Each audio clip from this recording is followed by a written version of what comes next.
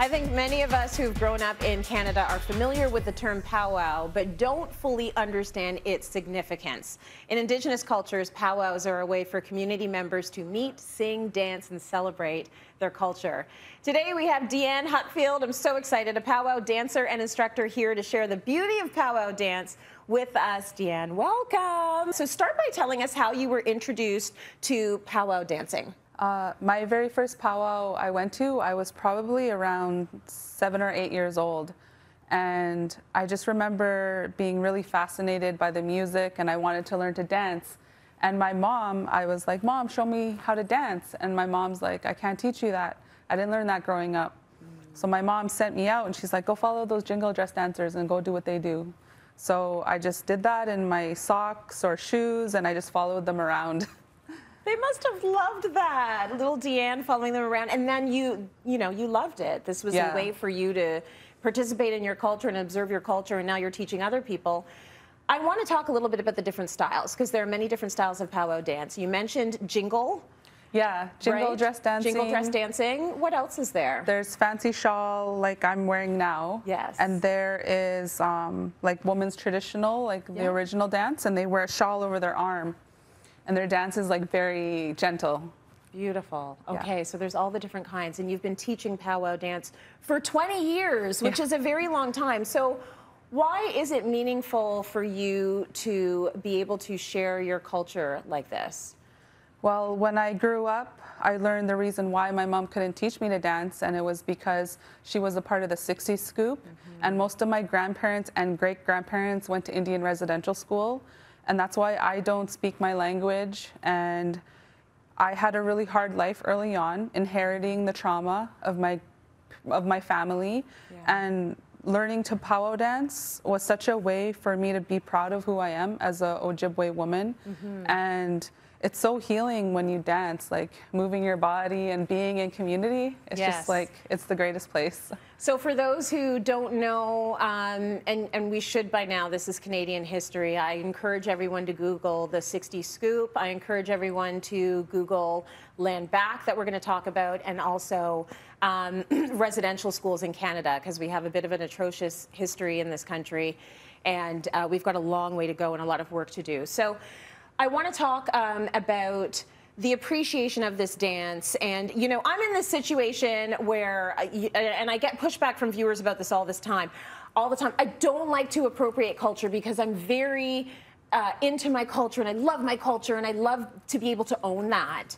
But Deanne is going to talk to me a little bit about teaching me some powwow. Talk to me about why that's okay from your perspective.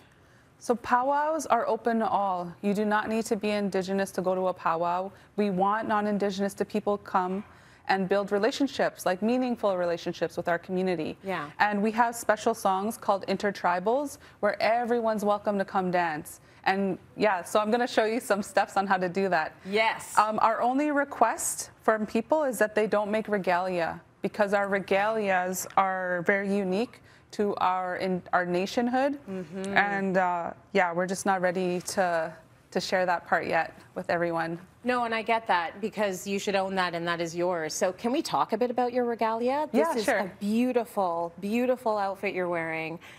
Talk to me about the beading and land back.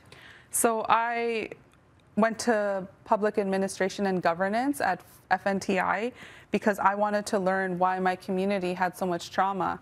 And at the base of it all, it's all about us being displaced from our territories so that Canada can have most of it. And we're still on little reserves. And until we get land back like that, this is true reconciliation. Okay, now give us a turn, because there is a story. This isn't just gorgeous art happening on this shawl. There's a beautiful skyline of Toronto. Tell me, who asked you to make this shawl? The Toronto Raptors. Have you heard of them? So they actually requested and commissioned this from you. Why did they want you to make this? How did that whole thing come about? So they wanted me to make them a TikTok, because they're trying to build relationship with Indigenous community. Yes. And my husband and I brainstormed to, like, let's send them a video of you making a regalia, like honoring their commitment to building relationship with Indigenous communities. And they Yes. said yes, so it's available on their TikTok page. Beautiful. I love it. It's gorgeous. And now it's time for me to learn a few moves. Okay, so where are we going to start? Okay, so the basic step is Yeah. just 1, 2, 1, 2. Tap, body weight, tap, body weight. Okay. And to make it a little harder, we're going to Yeah. add a hop. Of course we are. So 1, 2, 1, 2, 1, 2, 1, 2, 1, 2, 1, 2. Okay. Okay. So I want to show you a beginner sequence that I love to teach to everyone. Okay. And it's crisscross twice, Yeah. side tap twice on each side, Yeah. and 4 small kicks. Okay. So let's try crisscross. All right. Crisscross, crisscross, side tap, other side tap, small kick, small kick. I'm getting there. Okay, let's do it one more time. Okay.